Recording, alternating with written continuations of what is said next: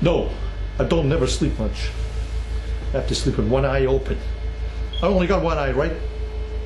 I'm 47 years old, you know. I stay this alive this long and I don't know why, because I'll tell you why. All these years, fear. The spectacle of fearsome acts. Yeah, that's it. Fear keeps me alive. Somebody steals from me, I cut off his head.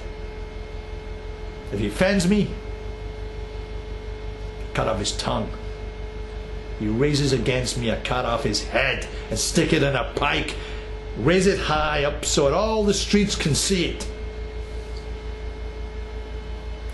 That's what preserves me, right? You know, fear. Yeah. You know, that one night, who was it? A nobody. A coward. What an ignominious end that would have been. I killed the last honorable man 15 years ago, you know. Since then, you seen this portrait downstairs? Is your mouth all glued up with cunnilingus? I asked you a question.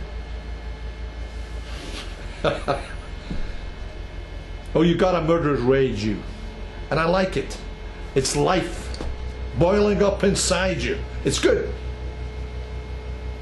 The priest and me, that's what it's like, you know. We lived the same principles. It was only his faith that divided us, you know. That's all that divided us, with his faith. He gave me this, you know, he gave me this. A priest. And I'll tell you why. You know, that was the finest beating I ever took. My face was pulp. My guts was pierced. My ribs was all mashed up. Yeah. And when it came to finish me, I couldn't look him in the eye. He spared me because he wanted me to live in shame.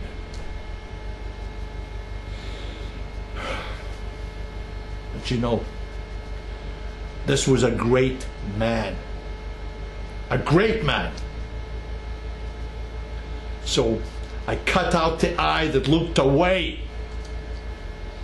I sent it to him wrapped in blue paper. You know, I would have cut them both out if I could have fought him blind. Then I rose back up again with a full heart and I buried him in his own blood. Yeah, he was the only man I ever killed worth remembering. I never had a son. Civilization is crumbling.